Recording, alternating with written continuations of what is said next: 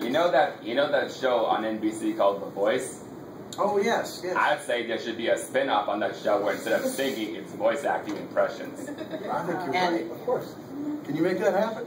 I'll be there. I heard a friend of mine told me that Mel Blanc liked to entertain his guests at parties by doing his voices. Do you do that too?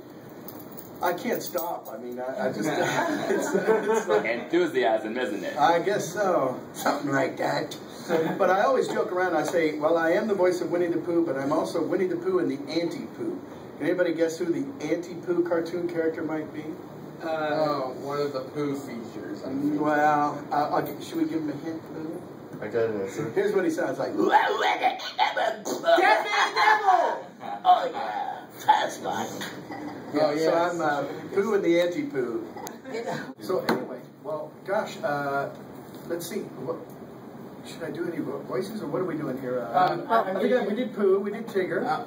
Does anybody remember Darkwing Duck? I am the terror that flops in the night. Darkwing Duck.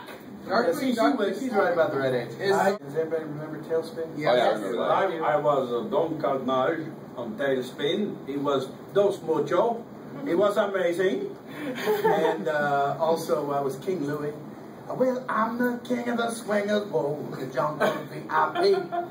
Was it kind of hard to do scat, or was it pretty easy? Nah, I've always, it's pretty easy. I mean, I don't know if it's easy. I guess it's easy for me because I've been doing it my whole life, you know, just doing all that stuff. In fact, when I got married in 2001, I hired Sam Butera and the Witnesses, who was Louis Prima's band, to play at my wedding. That's awesome. And I got up there and sang with them, yeah. They offered me a job. I go, dude, I just hired you. Where were you 20 years ago when I really needed you? Jim, if there was anything other career you could have chosen, what do you think that would have been? Oh gosh. I don't know. I was going to say something in music, but I still am in music, so I don't. That's probably in there. Well, probably not a lawyer. Teacher would be fun. You know, teacher would be good. Yeah. Anything vital? Anything important needed for doing voice acting? Don't be a mime. Oh, yeah, take care of your voice and don't smoke. How about that? Yeah, that'd be good idea for an aspiring voice actor like myself. Yeah. Well, you know, my advice to you would be keep your eyes and ears open.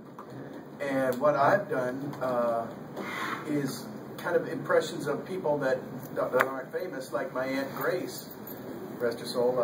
I've used her a lot because, but always for somebody like a boxer who's been punched out, because her voice just sounded like that to me.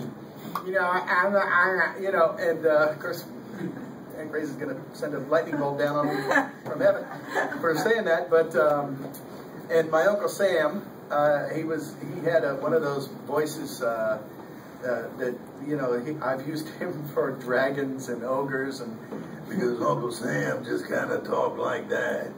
Believe it or not, he didn't smoke either, but that's just the way, son. So I always call up my cousins and say, well, your dad is going to be the dragon on this Sunday afternoon. You might want to watch. And if you do a bad impression of somebody famous, you can just pretend it's a new voice.